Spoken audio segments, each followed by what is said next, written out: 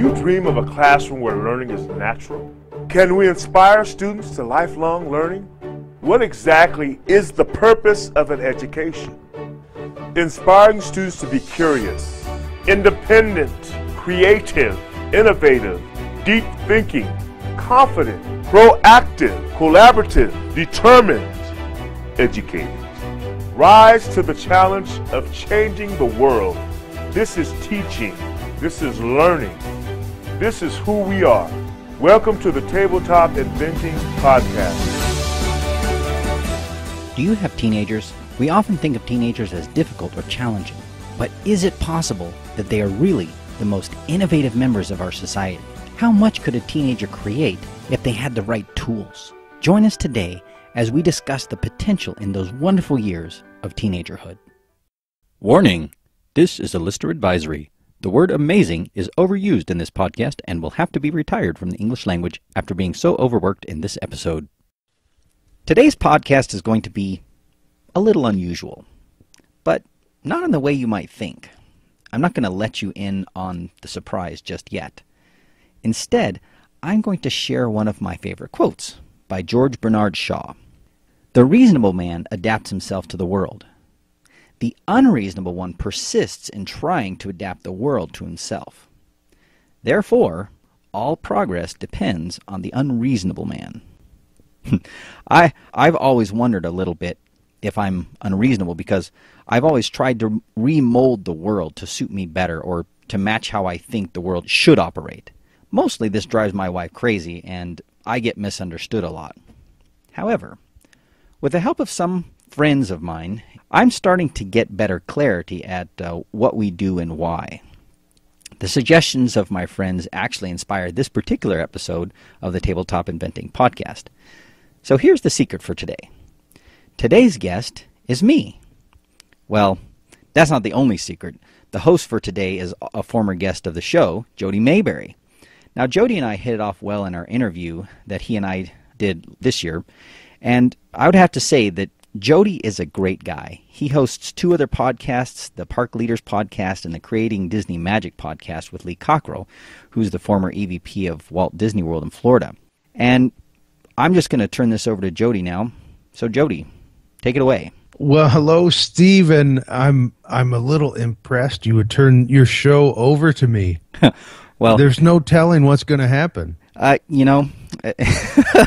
is you and me, so it is hard to tell. Well, thank you for the quick introduction, Steve. I am the host of the Park Leaders Show. I was a former park ranger, which is where that show comes from. And also Creating Disney Magic with Lee Cockrell. And at least for today, I'm the host of Tabletop Inventing. So I get to add that to my resume, which is quite a pad. But we are not here to talk about me. This time, Steve, we're here to talk about you. I'm just going to give a real quick rundown of your credentials because I don't think you do that enough. Let me just say some things and you can fill in what needs to be filled in. You have a PhD in physics from Case Western Reserve University. You have technical expertise in building, testing, and using lasers.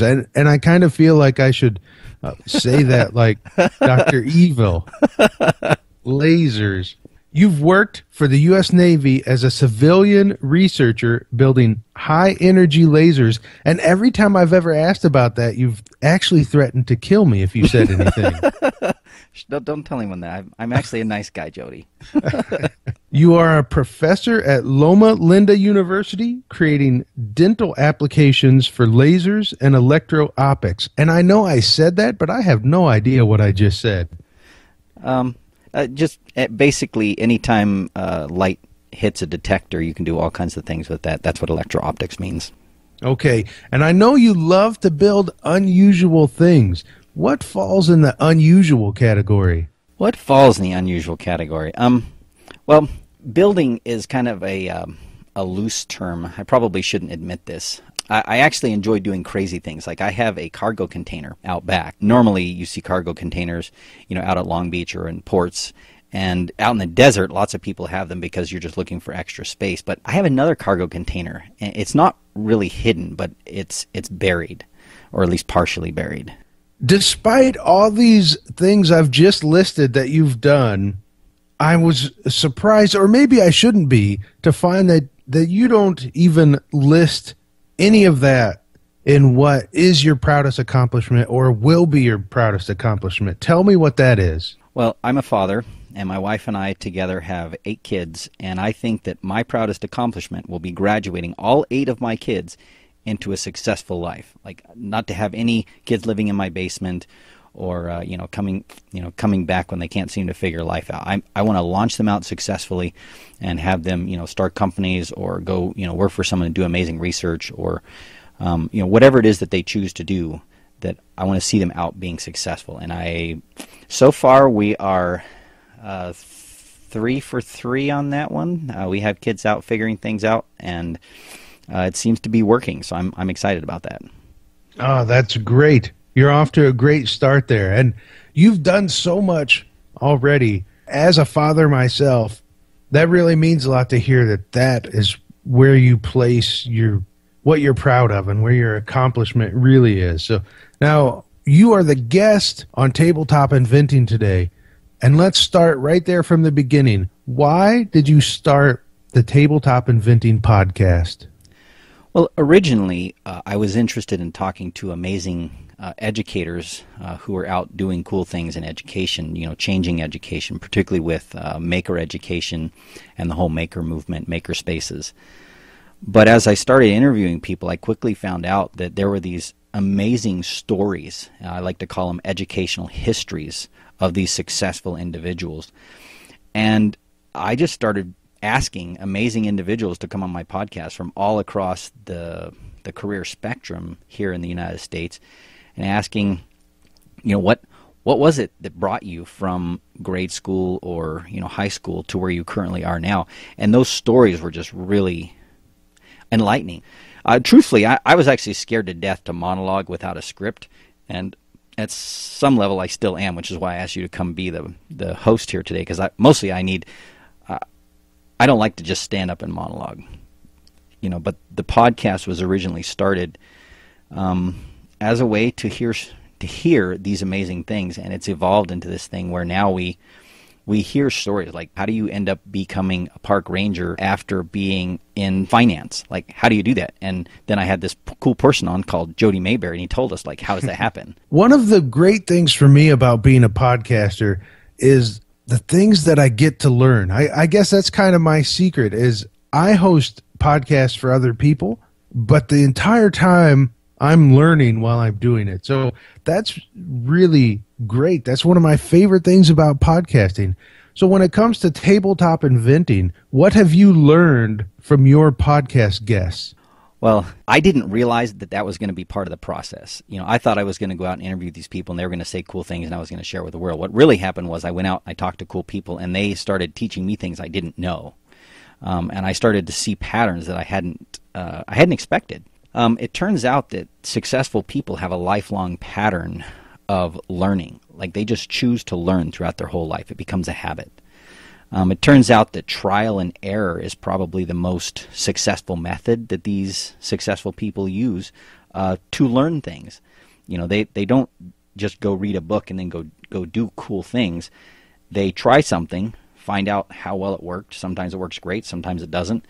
They change up their methods and try it again. And through the process of trial and error, they learn how to do these amazing things, or they end up in these amazing places in life. I discovered that the path to success for most of these people was not a straight line. They didn't start off in high school or college and then shoot straight into their career where they were when I interviewed them. Usually there's this circuitous path that leads all over the place before they end up back where they are when I interview them. And I think that as humans, we love to hear a good story, and I think internally we each want to live in a good story. And a straight line is just not always that interesting. So I think actually we do that somewhat on purpose, even though we wouldn't admit that we do that. I also learned that what most people call failure is really a laboratory for learning something that I've actually borrowed this word from people called resilience. When you fail, you have the opportunity to stand up and realized that this was part of that trial and error process, that you adjust your practice, you adjust your ideas, and you try it again. And it's that willingness to try again, that resilience, that truly is a core facet of the character of people who go out and succeed in life. Most good ideas actually start off as bad ideas, and so you can't expect to go out and have a success the first time out of the gate when you're doing something really, truly innovative. These ideas start off really rough, and then you have to do the process of trial and error, loop through them until maybe on the second or third or fourth attempt, with slight modifications each time, you start to get into the flow of something that truly works. And honestly, through the process of starting the whole Tabletop Inventing podcast and the Tabletop Inventing company, we've learned the same thing. It's these truths seem to be consistent across every sector of society. I mean, I've talked to lawyers and CEOs, and I've talked to educational professionals. I've talked to park rangers. I mean, just everyone seems to have the same story, And I also learned something that was a little bit disturbing. I mean, I've got a PhD. I went out and I spent all this time getting, very educated. And when I talk to people who have, amazing success, their success doesn't appear to be correlated with college. And I find that personally, I know it's a little bit difficult to hear that. Being educated, because I truly see the value of an education, but I think that education is something that happens in the mind. It isn't something that happens to the mind. And so you can be educated and never step foot inside of a college or even a high school. There's certainly evidences of that in some of the stories we've heard, like the kid that built the windmill in Africa, I don't know, out of like bike parts. Did you hear that story? No, I don't know that story. Anyway, I'll link that up in the show notes. But there are all these stories of people who go out and learn things, and so education really is something that it's a frame of mind. It's a place that you go in your head. And so if you go to college with that, then you get a great education. You take that and you go out into life, and life then becomes your great education. College doesn't guarantee that you're going to succeed. And I found that to be disturbing as I talk to people, because quite a few of the people I've interviewed on the podcast, before I interviewed them, I didn't know that they never had a college degree. They just went out and did through the process of trial and error. They learned from life and then use these lessons to succeed. And so I've learned a tremendous amount on the podcast throughout the last almost year and a half of interviewing people. Now, you talked about education and you have a PhD, so you do this with guests quite often. Are we going to do an educational history on you? We probably should, but I actually today would like to head in a slightly different direction, because I want to specifically talk about some curious things that we've learned about teenagers. So I'll probably have to invite you back on the show for the educational history. So we should actually plan that sometime. Okay, if we're not going to talk educational history, take just a minute and tell me what tabletop inventing is all about. I think you're trying to trick me into the educational history thing anyway, but I can't resist answering a question like that. There are a couple of things that, in our history of starting the company that are important, what, tabletop inventing is about. We started off thinking that we were going to sell 3D printers to educators. So we were going to be a distribution chain. And I very quickly discovered that I was going to get bored to death in the distribution model. It just wasn't interesting enough to me. And we, by accident, actually taught a little summer inventor camp, in hopes of, getting some data about, how teenagers might use a 3D printer.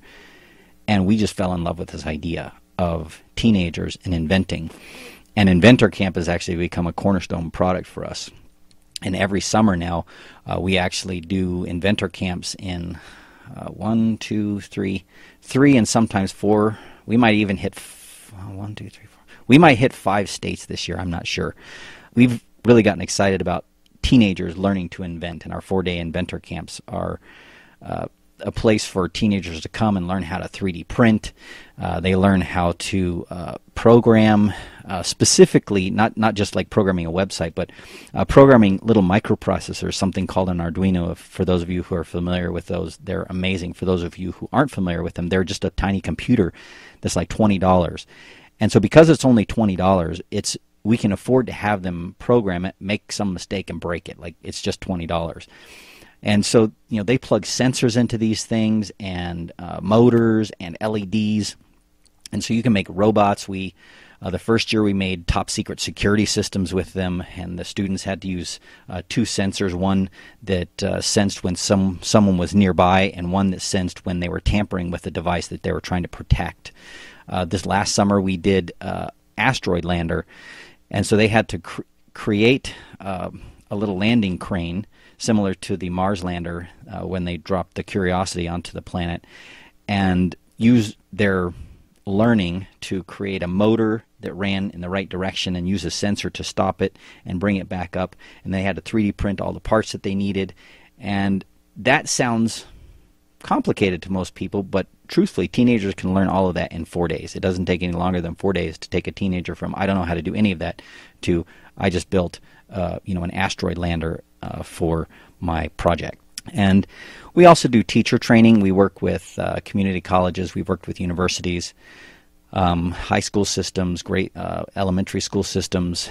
And we really want to see teachers using hands-on education, because when students engage their hands as well as their eyes and their ears and their sense of smell in the learning process, the act of adding, the manipulating things with your hands, it physically changes the cognition. How you consider a problem is different. I think different pathways open up in the mind for problem solving that you don't see in other ways. It's also true that a student who is solving a real world problem, you don't have to create this huge infrastructure for doing, what everyone likes to put in quotation marks, critical thinking. All you have to do is say, okay, your challenge this week is to build a security system. Here's the parts. And then you just stop and let them figure out how to use the parts, how to combine them. They can go look things up on the internet. They can ask you questions, and they just learn by starting to put these things together.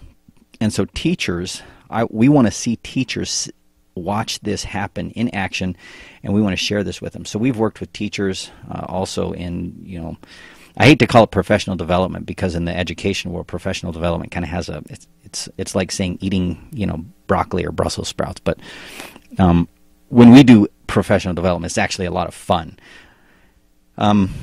And we're experimenting with some after-school inventor clubs similar to our inventor camp, but for after-school type situations. But what I'm really excited about is a new project we're starting this spring for high school students, and it's called the Resonance Innovation Fellowship. In this, we're taking gifted students who, and most people don't think about gifted students as an underserved population in the educational system, but truthfully, gifted students are typically bored in the education system. And they do one of two things. They either get straight A's, or they get horrible grades because they're bored and goofing off. But I want to take gifted students who are already on the end of the spectrum where they're going to succeed, and I want to ask, how far could they really go in this? Like, how much is possible?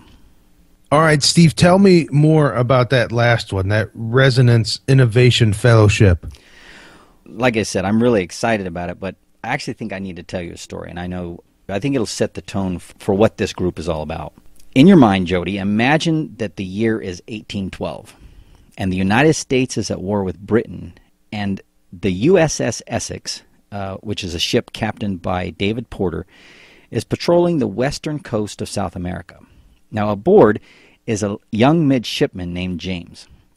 Now, he was the youngest officer in the U.S. service at that time, and the little secret is that James was actually adopted by Captain Porter after his mother died of yellow fever, and his father didn't feel like he could give this his son a proper upbringing. So he'd been the foster son, or the adopted son of David Porter for quite a while. On this particular voyage, David and James are both going to make history.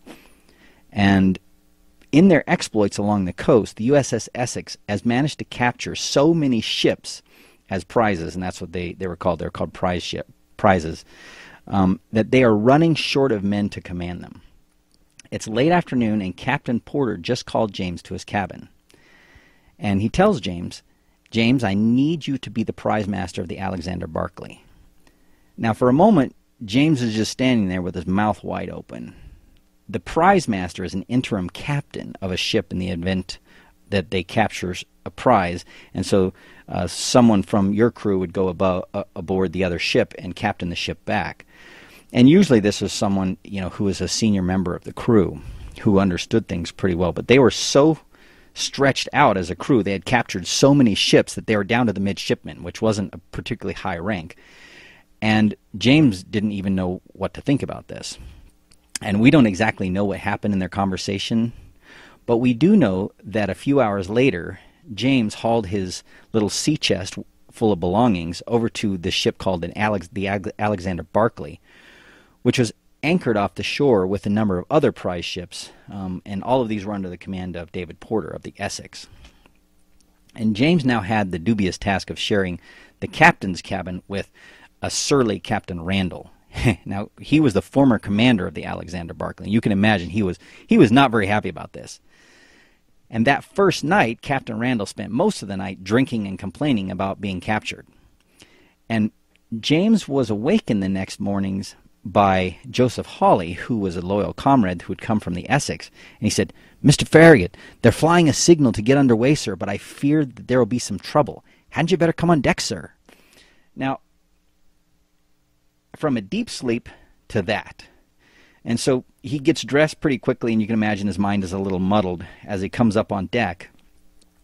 And he's not really met with a flurry of activity from the ship getting ready to sail.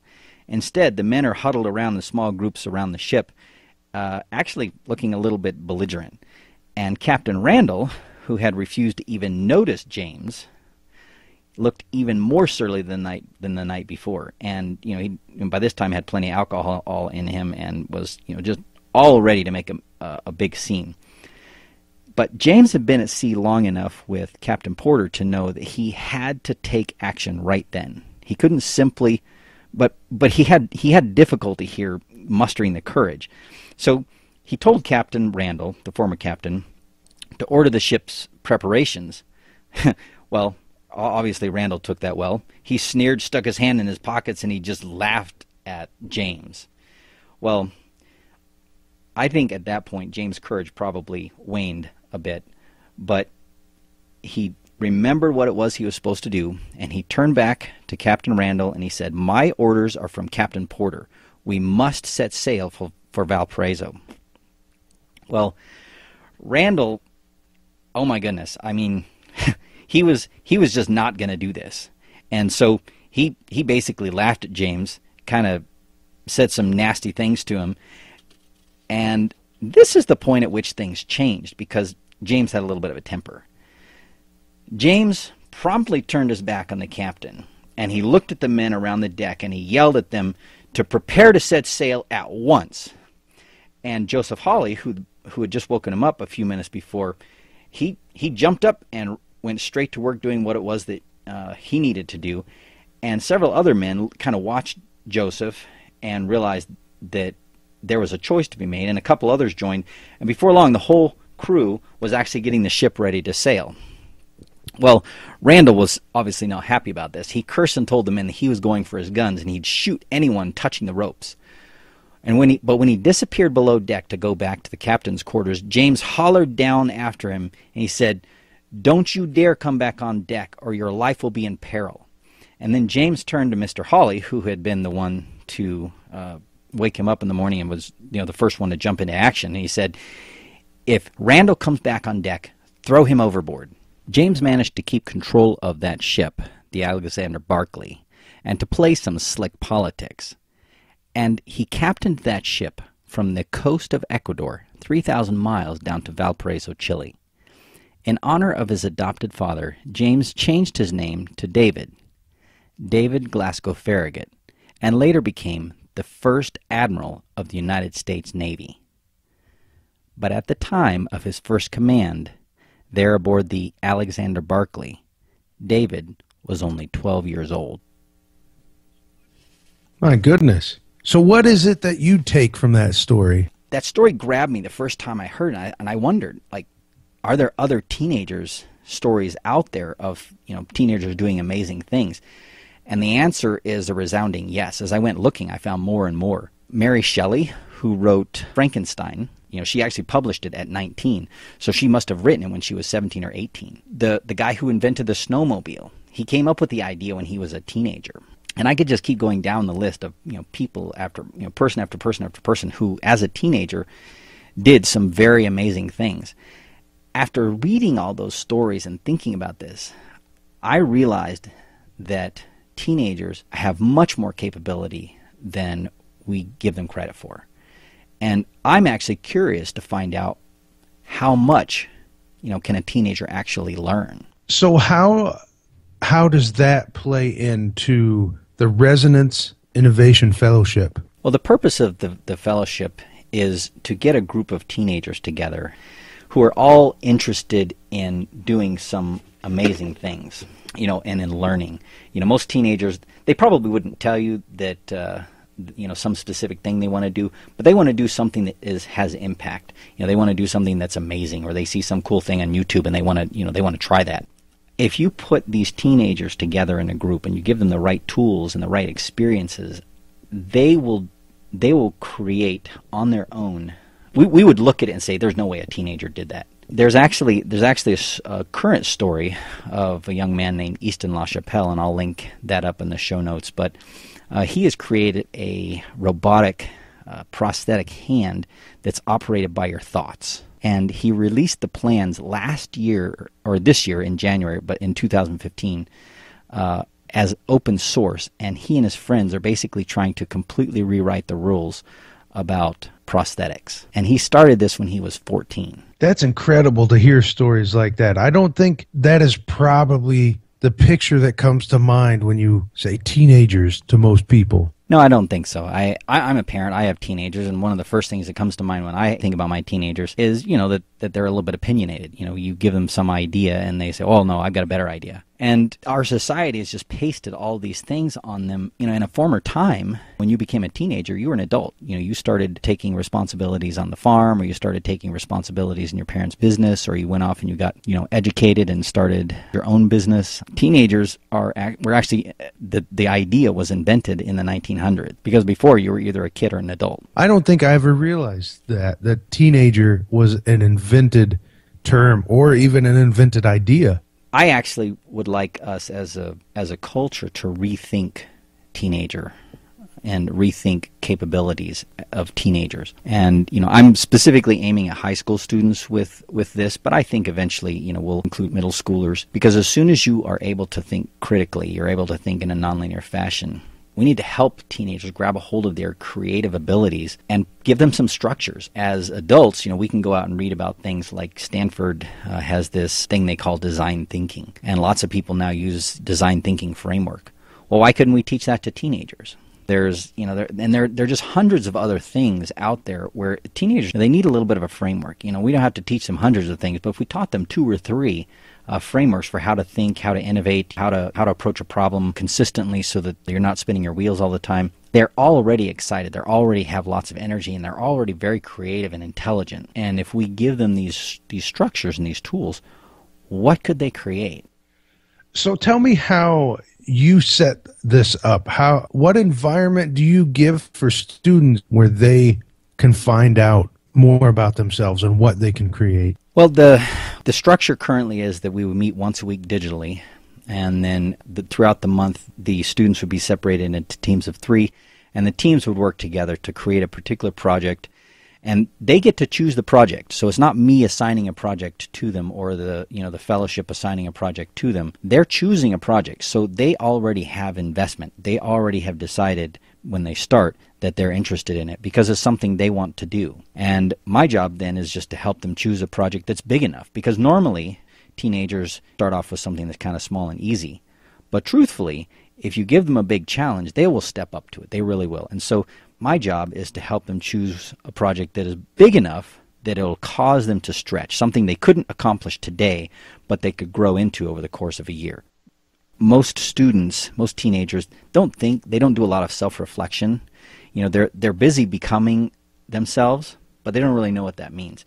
And so I'm going to have them do that on purpose. Have them take some personality assessments. Have them talk to each other about things that they like and things that they hate, and help them create a picture of who they are on purpose, not by accident. I want each student to go through the process of learning and then see the process of learning and then become an independent learner, so they don't actually need me to teach them things anymore. They can come ask questions, I can give them shortcuts, but when it comes to the learning process, they become the masters of their own learning. Most students don't even do that until they get to graduate school, which is sad because every student is capable of becoming the master of their learning, and the ones that do really well do it earlier. I also am specifically putting the students in groups because collaboration is the framework that they're going to come into on every project that they solve in real life. Real projects are done by groups of people, not by individuals. They need to learn the skills to effectively choose their best place within the collaboration, to work with the other people in the group and say, well, I think I can do this well, do you think you could do this, and to negotiate until they have a well-functioning, powerful team to solve a problem. And so the self-discovery, the independent learning, the effective collaboration, and the last one is practical leadership. In this process, each person on the team is going to have an opportunity to lead the project through different phases of development. So they're going to have very practical experience in meeting deadlines and meeting a specification and setting goals and then reaching them. One person is going to be responsible through each of those phases, so each of them will get an opportunity to exercise practical leadership. These are skills that are important that they could learn other places but aren't typically focused on, but they're the core. We started this interview talking about the podcast. Each of these successful people knows who they are. They have a very strong picture of what they're capable of. They understand how to learn on their own. They become lifelong learners. They learn how to collaborate and work with groups of other people, and they learn how to lead and be at the front. I believe that those things can be taught to teenagers, and I believe teenagers can learn them early. And if you could learn them early, how much further along the curve would you be if you learned it at 14 rather than, say, 34 or 44? What kind of commitment would students have to make to get such dramatic results? Do they have to live in a commune in the mountains for a couple of months? Jody, it's not that complicated. I think teenagers need to learn to live in their natural environment and learn to innovate in their everyday life. This project is something that comes alongside their regular life. They will have to make some choices and commit to this. They may not be able to do every single activity that they plan. They may have to, make some specific time for this. There's a weekly time commitment for getting together, and then there's 2-day face-to-face meetings 3 times a year.